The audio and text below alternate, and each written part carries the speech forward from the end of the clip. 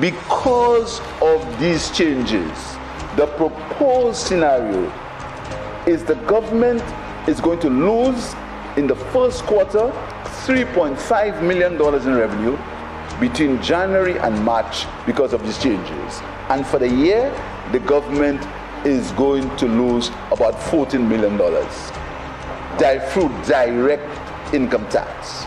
But we are putting that money back in the hands of the consumer for the consumer to spend and use for his disposable income. But, Mr. Speaker, 14,000 people, and I want the civil servants and the policemen to hear that, all of those who get less than $25,000 a month, a year, they are going to pay less tax, Mr. Speaker, or no tax at all.